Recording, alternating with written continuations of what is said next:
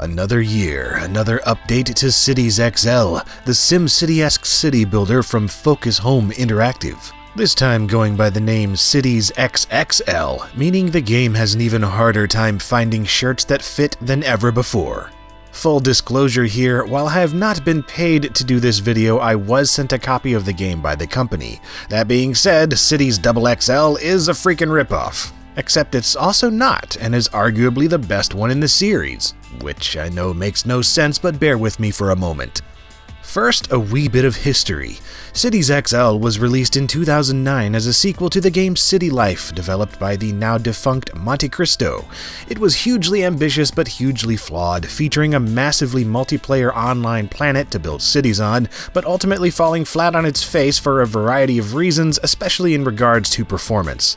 Focus Home Interactive bought the property the following year and re-released the game sans multiplayer under the name Cities XL 2011. It added a few new maps and features, but was otherwise the same game. Then they released Cities XL 2012, which added a few new maps and features, but was otherwise the same game. Then they released Cities XL Platinum, which added a few new maps and features, but was otherwise the same game. Now they've released Cities XXL, which adds a few maps and features, but is otherwise the same game. Yeah, I don't know if it's just me, but I'm sensing a pattern here. So in case you're not familiar, the Cities games are about, cities. You know, urban planning, zoning, taxes, skyscrapers, crime rates, traffic statistics, and all that stuff that SimCity set into motion back in 1989. But the overall gameplay is a bit different from SimCity, with more of a focus on balancing the social classes of your citizens and participating in global trade, without worrying about passing laws or fighting off disasters. And it does this with a graphics engine that, back in 2009, looked amazing with its 3D visuals and the ability to zoom all the way down to street level. But the problem with this was that the game ran like absolute trash. It was plagued with instability, a lack of multi-threading, memory leaks, and all sorts of performance problems that just made the game unplayable even on the highest-end computers up to this day. Thankfully, this has been fixed, and in my time playing Cities XXL, I haven't had any crashes. The frame rate is still all over the place, but at least it doesn't chug to death like it used to, and it's more than playable during normal gameplay, even on huge cities. I never really had a problem with the gameplay itself, it was just the performance that hindered my ability to enjoy the game the most. Even still, the gameplay has indeed been improved here, with a slightly augmented user interface, more options for sorting through buildings, and the requirement for things like leisure being lessened so they're not as annoying later into the game. There are also a slew of little tweaks and refinements to the game's various systems and dependencies, which combined with the far better performance and 30+ new buildings make for the most solid entry in the Cities series yet. As someone who has played every city builder I can get my hands on, Cities XXL is a game that very heartily scratches my urban planning itch. But the fact of the matter is, I've been scratching that itch with the same basic back scratcher since 2009.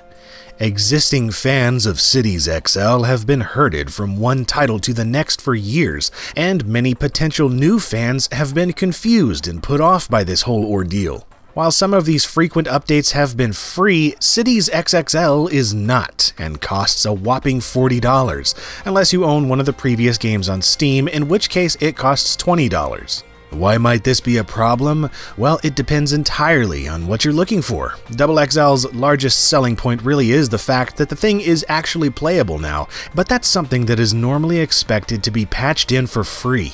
To try and justify the price, they added things like new buildings and maps, some rather enjoyable, if melancholy new music, additional skyboxes, Steam Workshop support, and painting the menus gray instead of blue. You can tell they put some effort into trying to add value here, but is it $40 worth? If you ask me, no. What I wanted most was the ability to play the game I paid for, years ago, several times over. And now that I can, it feels like treading water instead of diving deeper, which makes this difficult to recommend, even though it's genuinely the best game in the series to date. Here's my verdict. If you've never played the previous games, then this is a nice choice. Now's the time to play it. But if this is not your first rodeo, then think hard about whether or not $20 is worth it for what is primarily a performance patch.